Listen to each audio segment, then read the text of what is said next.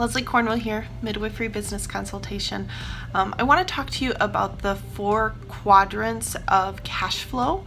I think they're very, very powerful. Robert Kiyosaki has wrote many great books, and it's part of my early mentorship down this rabbit hole of financial freedom, empowering midwives to think to the next level of how can we access more women. So with the cash flow quadrants, there's 4 categories of how you can make money in today's society. You can do it as a W-2 employee. It's the hardest way to make money. It has the most taxes to it as far as there's not a lot of write-off deductions that you can utilize. So it tends to be how most middle class, lower class people in our society today make their money. They exchange their time every 2 weeks. They get a salary or a paycheck based on exchanging that direct hourly rate. So that's most people, but we challenge you to think about these other quadrants. There is self-employed. It tends to be a lot of midwives. It's still a very hard way to make money because now you're doing it on your own terms. You're still exchanging your own time for money, but you're doing it in your mission, your value. You make your office schedule. You determine how many hours you work to exchange for those funds. This is the highest tax bracket. It tends to be a lot of midwives, private medical practices, doctors, lawyers, attorneys, those kind of things, accountants. And so, yes, you may make lots of money because you're exchanging your time. If you're willing to work 80 hours versus 40 hours, you're gonna make double the amount of money compared to somebody's salary under a company's job description umbrella of what they signed up for. But those are the 2 hardest ways to make money. So I really like to challenge midwives and birth professionals.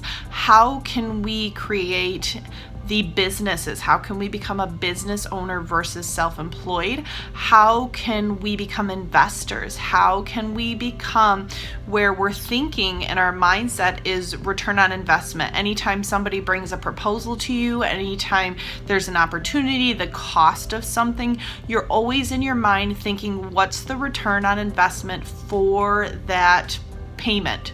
The payment of my time, the payment of my currency that I've worked so hard, that money, those dollar bills, my relationships, what are you exchanging to get those funds? So for business owners and investors, it's the easiest way to make money. It's definitely a learning curve. It's definitely training, knowledge, education. It's a different way of thinking. We're not taught in school to be business owners and investors in high school, in college.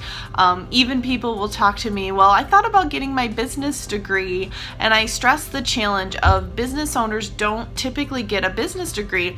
A business degree is typically to a CEO, the person that's going to run the business owner's business. So it's a very different thought process, the business planning, the funding, the leadership skills, the professional development. You're wanting to create systems, you're wanting to create businesses that help out midwives, birth professionals, women in your community and around the country that will run very successfully if you're out of the picture. You can choose to be part of your practice, you can choose to catch babies, but if all of a sudden you want to walk away for a month, month and a half, is the practice going to be successful without you there? Have you created the policies? Have you created the systems, the training modules, the opportunities of figuring out challenges and problems without you directly being in it? Have you created this amazing team? Do you have a mastermind group of an amazing accountant, a lawyer, a planner, a consultant, people on your team that you go to help solve problems versus you have to figure out all the solutions? So that's a big shift between self-employed and business owner. There's a ton of tax benefits for being a business owner versus self-employed.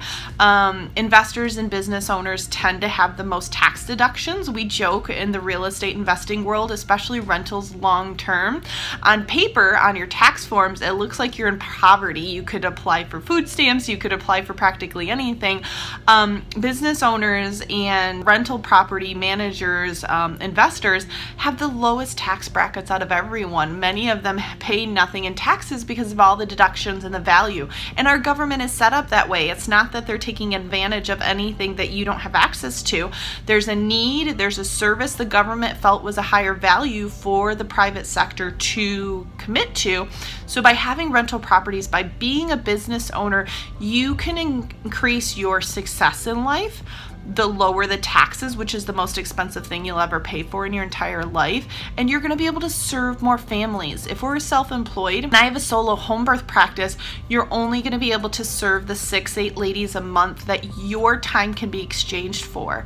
But if you now set up a system, you have multiple offices, you have a team underneath of you, your practice is now going to be serving a lot more families based on the structure you've created versus you exchanging your time for money. So I want to challenge midwives, I want to challenge birth professionals. How do we keep high quality care, creating business systems, creating investment opportunities that will give you that financial freedom, and then you can really have some of your practices, your nonprofits, your fun projects completely can give to the community that you may not have been able to do in the past.